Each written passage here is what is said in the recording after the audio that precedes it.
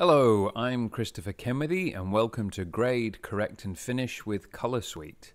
I'm going to look at the Cosmo plugin, which helps to improve the appearance of skin in your film and video. You can see here that the actor isn't wearing any makeup, and we want it to look as though she is wearing makeup and has been perfectly lit. Well, Cosmo can do that for us.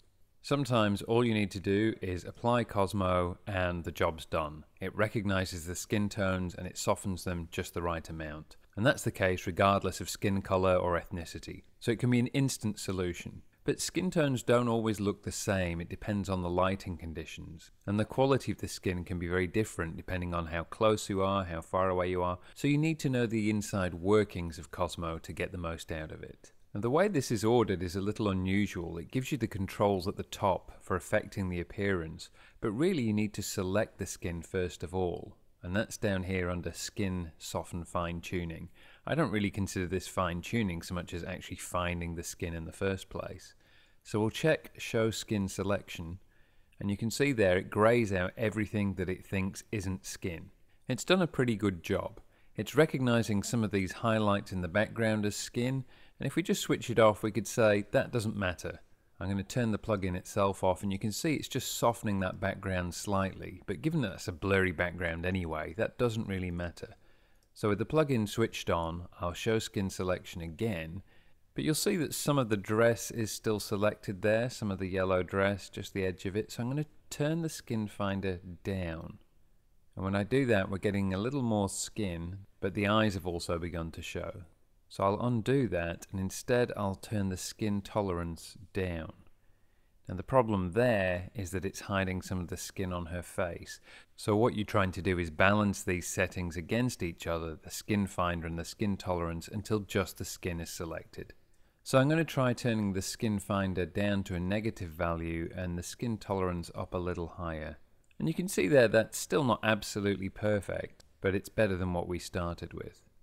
So I'll now turn Show Skin Selection off, and you can see now that really the filter is mostly affecting just her skin. It's worth moving to a later point in the composition and choosing Skin Selection again just to see if those settings are working all the way through the shot. Now we can look at Skin Color, Skin Squeeze and Skin Soften. You only need to use the Skin Color slider if the skin color has changed by accident. So sometimes when you apply Cosmo, the skin becomes a little bluer or a little redder. If I drag skin color down, you can see there the skin's getting redder. So if the skin was too blue, I could do that. If I drag it to the right, to a higher value, it goes a little green. So if the skin was too red, I could do that. On this particular clip, a setting of 0 looks just about fine. You can use this as a minor color correction. If I just wanted to flush her skin a little, I could just set that to -10 or so. And that just brightens the skin a little. Skin Squeeze reduces the contrast in the face. So any colours that are close to a skin colour will be made to look more like skin. It's set to 25% by default, and that's generally the best setting. If I turn that right up, you can see it flattens the face out. And also, it's started to affect other colours in the image. In the next lesson I'll show you how to avoid that and just apply the effect to the face. But even if you ignore what it's done to the rest of the image, turning Skin Squeeze up so high has really flattened the face quite a lot. If I turn it down to 0, you can see there's all the original contrast that was there, and that doesn't really help with the effect we're trying to achieve. 25, it just softens it out. Skin Soften is set to 25 by default, and very often this is all you need. Using Cosmo requires your judgment. If you turn Skin Soften up to 100 and say we just want the effect to look as powerful as we can, things start to look very plastic. Her face now looks blurry and washed out, and that's not the effect you want at all. You're only trying to make it look as though the skin has been made up well and lit well. Even when you're going for a naturalistic look, when you can, you use great makeup artists and great lighting. When you can't, this is a good solution. But start with a low value around 25, and only turn it up if you feel you need to. If you think that skin looks good, you can switch the filter on and off to check, then stop there. You don't have to turn it all the way up. Although you might be tempted to get rid of every blemish, skin does have texture, and you don't want to remove all that. You don't want people to look like they're wearing masks. So for this shot, I would leave that at 25. Now going back to the controls at the bottom, we also have this detail setting. By default this is set to 50, and it just adds a little bit of sharpening after the main work of Cosmo has been done. And this ensures that details such as the lips and eyes, and even some of the texture of the skin itself remains.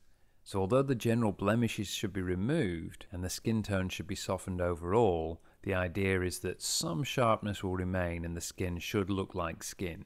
You can turn this value up all the way to 500, but be very careful of doing that because it adds a lot of sharpening. On some footage that can be exactly what you need. It'll bring back the eyelashes and the teeth and just those details that might have been knocked out by Cosmo inadvertently. But generally settings of no more than 100 are ideal. The only way to find out is to test it on each shot. But it's worth noting that if you have a sequence of shots, it's best to try and use the same Cosmo settings on all of them.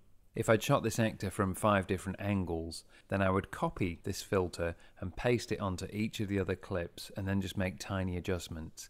And that way you're getting the same general look on every single angle. So sometimes all you need to do is apply Cosmo and the job will be done. Other times you'll need to work with the settings. And in the next lesson I'll show you how you can do this even on really difficult footage.